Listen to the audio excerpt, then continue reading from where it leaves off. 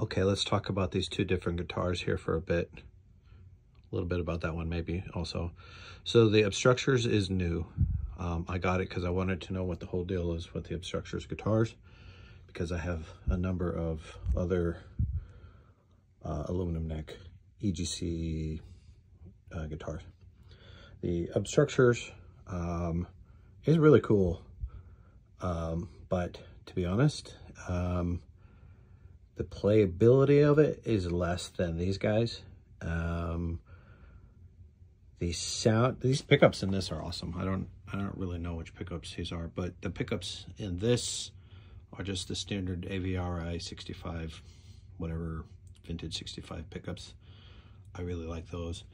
And the ones in the baritone in the background there are the EGC JM500s, which are basically a variant of what would be in the other ones of this. Anyways, this one is a weird humbucker and a wide range single coil of some sort.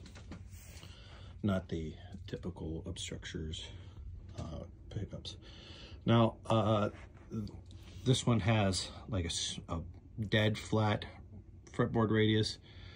These two are super flat, but not dead flat. They're actually very much more comfortable to play. That's when it comes down to it. I get all of the benefits of the aluminum neck, not so much the aluminum, you know, the pickups being attached directly to the plate that runs all the way through. Don't have that on these. These are bolt-on necks. But the feel of the neck on these is, I mean, that's as much as I want. I have something. And as good as this feels and as good as that sounds, I kind of feel like I already got it covered.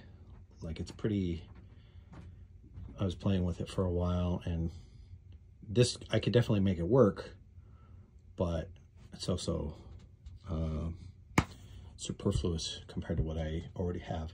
Yeah, and not forgetting the biggest thing is I like having a whammy bar on mine. This obviously doesn't have anything like that. So I feel like I can make a lot more noise, especially when you get it like feedback squeals and things. Much easier to make noise with a tremolo bar. So that's it.